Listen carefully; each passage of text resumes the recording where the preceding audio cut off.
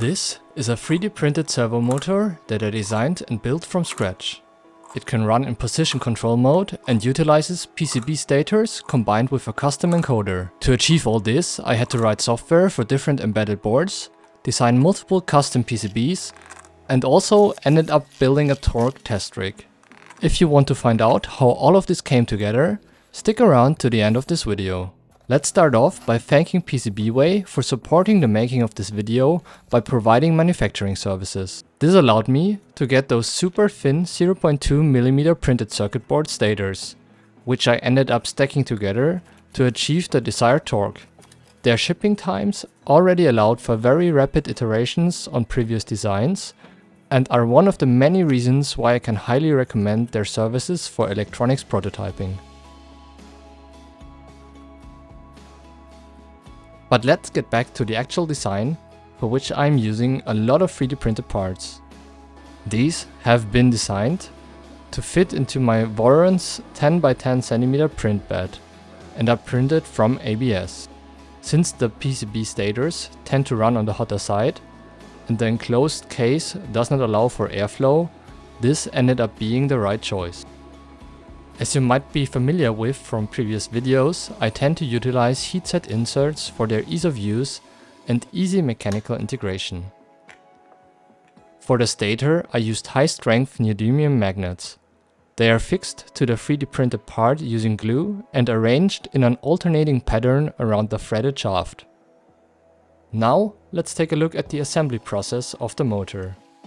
We start out with the case, including a bearing, and the first half of the PCB stator.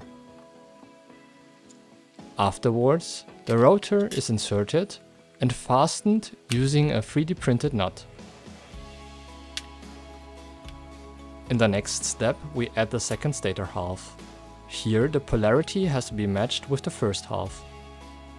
For a better viewing experience, the motor faces, which directly attach to the PCBs, are not part of this assembly.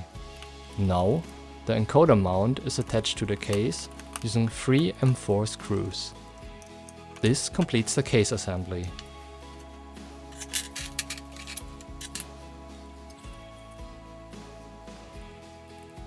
Next, we disassemble the transmitting side of the optical encoder you might be familiar with from an earlier episode. This will provide the infrared light source for the encoder disc to be properly illuminated.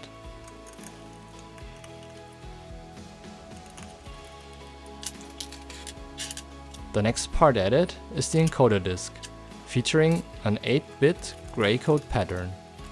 This allows for error corrections and absolute precision identification.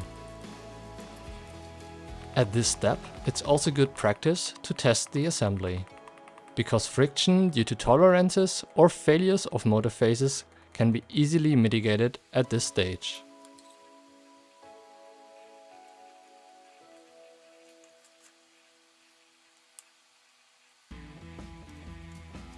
As a last step, the receiver is attached, completing the encoder assembly and therefore the entire actuator.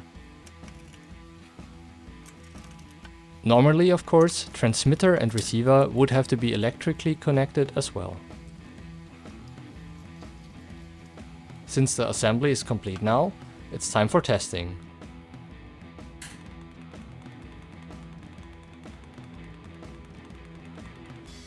First some simple rotations, then position control, and some step commands, which seem to be working fine.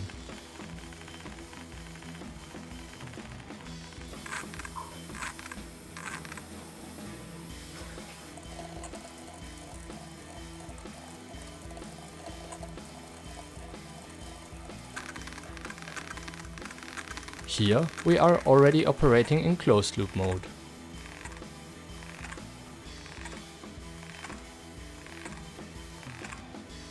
Next, it's time to build a closed loop test stand.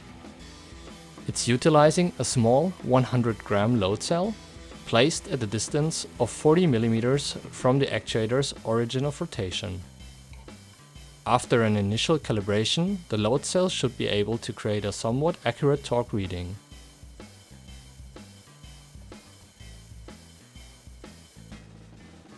With the small lever arm, the actuator can create a force of about 19 grams. This is equal to a torque of 7.4 mN or 0.74 Newton centimeters. That's roughly 2% of the torque a typical 3D printer stepper motor creates. That's it for now, thanks for watching. If you want to see all of the design details, subscribe to my channel and watch the previous videos on custom optical encoders and PCB motors. And please leave a comment suggesting future video ideas and improvements on the current design. Also, have fun building your very own weak motor.